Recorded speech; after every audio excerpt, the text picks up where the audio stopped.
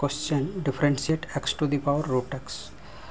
तो सबसे पहले इसको हम लेट लेते हैं, late y equal to x to the power root x। और वेरिएबल के पावर वेरिएबल है तो इसको डायरेक्ट हम डिफरेंशिएशन नहीं कर सकते हैं, तो हम क्या करेंगे, इसमें लॉग लेंगे, taking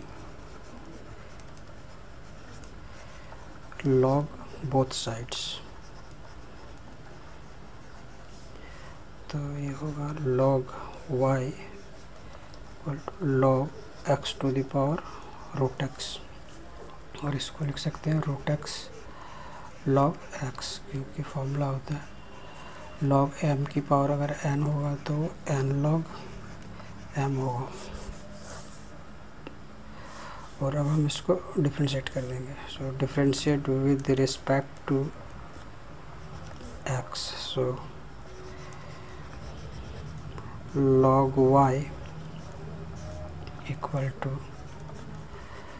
differentiation of root x into log x।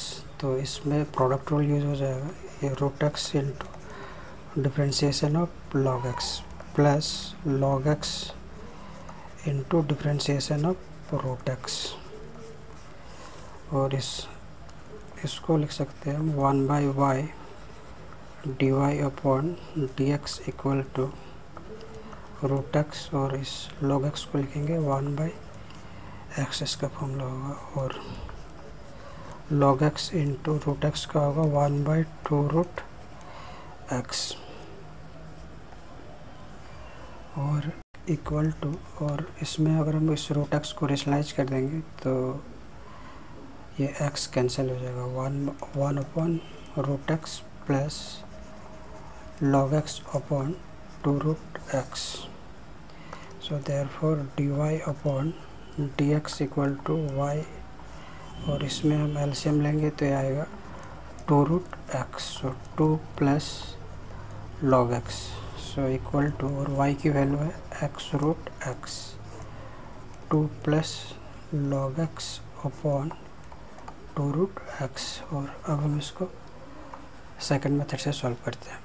Second method, तो सेकंड मेथड में भी हम इससे पहले तो y लेंगे, late y equal to x root x, और इसमें हम ये वाला फॉर्मूला यूज करेंगे। अगर a to the power b होता है तो उसको हम लिख सकते हैं e to the power b log a। तो ये होगा y equal to e to the power root x log x। So differentiate with respect to x। So dy upon dx equal to, और अगर हम इसका डिफरेंशिएशन करेंगे root x log x,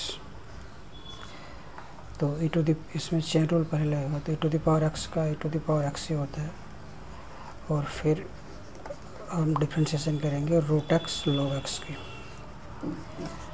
dy upon dx equal to, और इसको हम लिख सकते हैं वापस x to the power root x, और इसमें प्रोडक्ट रूल यूज करेंगे तो ये होगा root x into differentiation of log x, और फिर plus log x into differentiation of root x। So equal to x to the power root x, और ये होगा root x into log x का 1 upon x plus log x, और ये 1 upon 2 root x। So equal to x to the power root x, और इसमें अगर हम रूट x को रेशनलाइज करेंगे तो ये x कैंसिल हो जाएगा, सो 1 अपॉन ये रूट x होगा plus log x upon 2 root x, और x to the power root x, और इसमें अगर हम एलसीएम लेंगे तो हमारा होगा 2 रूट x, और ये 2 प्लस log x आंसर।